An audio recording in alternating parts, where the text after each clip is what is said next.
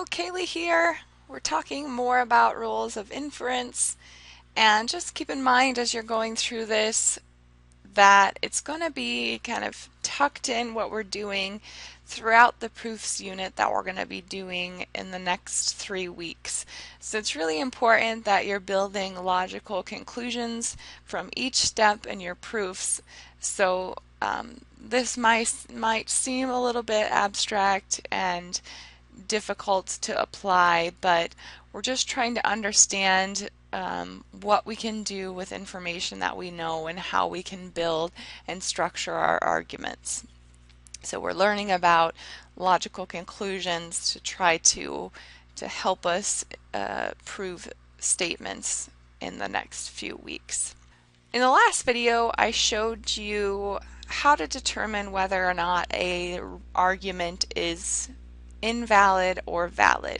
The strategy is to find truth values of your propositions that make your premises true but your conclusion false, because then you'll have a conditional that has a true hypothesis but a false conclusion, and that gives us a false statement. Now, you might also see this type of argument. So this argument comes straight from the table that contains all of the rules of inference. So what's happening here is you're connecting two implications to conclude that another implication is true. So what I'm going to do is show that this argument is valid. And the way that I'm going to do that is show that if I connect my premises with and,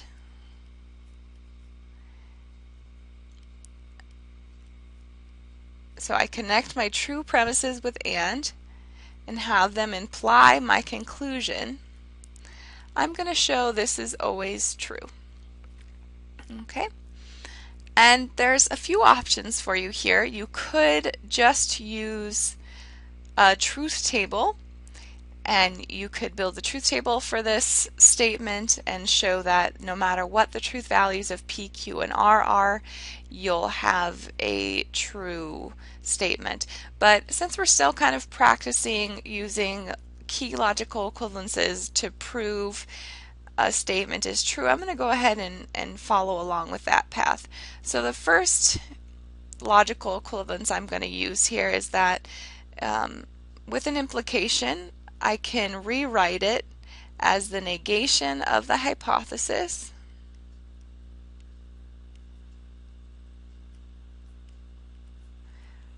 or the conclusion.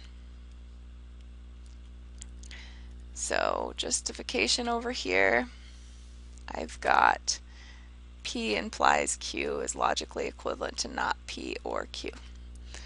And my next step, I'm just going to go ahead and use Demorgan's law. So the negation of P and Q is the same as the negation of P or Q. And if you want to go crazy with this and see if you can figure it out and try a different approach than what I'm doing, go for it. Go ahead and send me it. I'll give you a couple points for the week and we can talk about it. So you don't necessarily have to follow this strategy. There's a lot of different ways that you can approach this problem.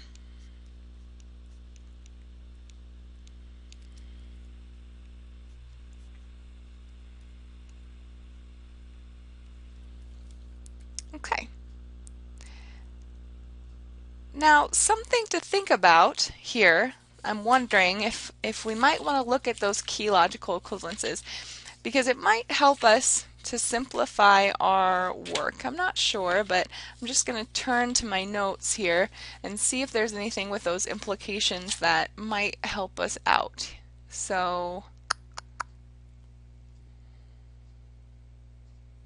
and you know what there is? Let's see.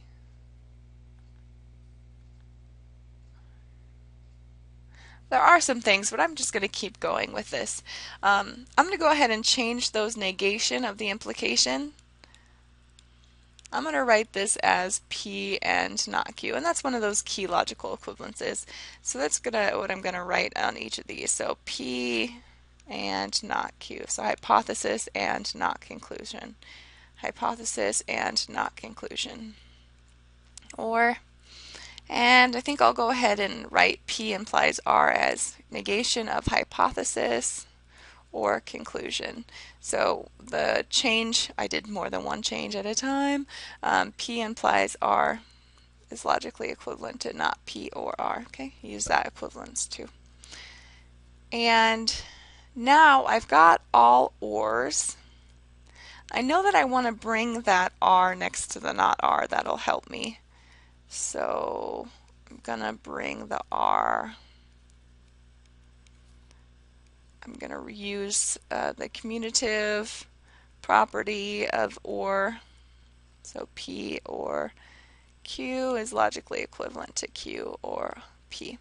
And then I'm going to use the associative property. If I've got P or Q or R, that's logically equivalent to P or Q or R. So I'm going to go ahead and group that R by its not R so then I can distribute and kind of condense things down here. So associative property here.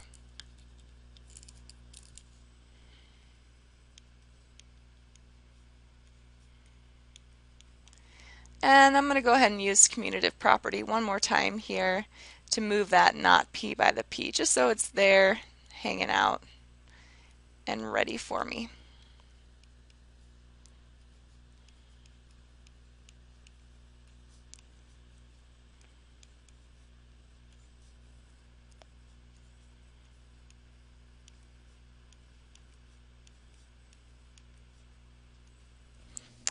Okay, and now I'm going to use distribution here to simplify both of these pieces. And it's the same distributive property that I'm using. I'm taking an and distributing an or. So P or R and Q or R. So I'm going to be distributing the not P, the or not P, and I'm going to be distributing the or R.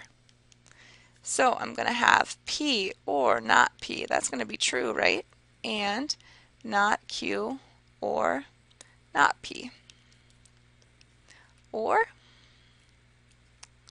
and distribute here, Q or R, and R, oops, that's not R, right? Not R or R. Okay. Now I'm going to use the property P or not P is true. So I'm going to go ahead and fill those in. So I'll have true and not Q or not P, or Q or R and true. Okay, now if I take some statement and a true statement, I just get back to my original statement. So I'll fill in those spots here. So this is going to be not Q or not P. Oh, and this is looking nice. Q or R. Okay, now I have all ors, so I'm going to use a combination of the associative law and the commutative law of or to move that Q by the not Q.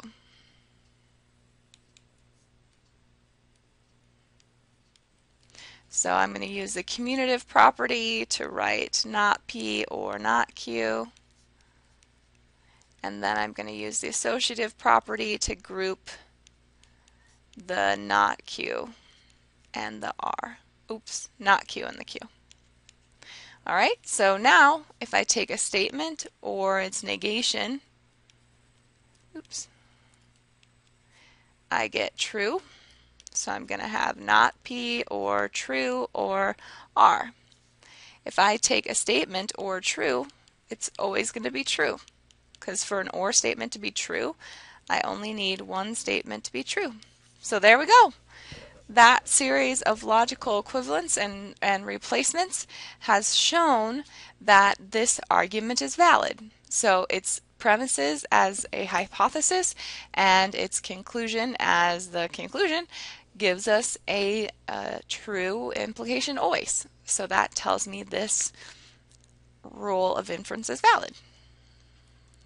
So hopefully that makes sense.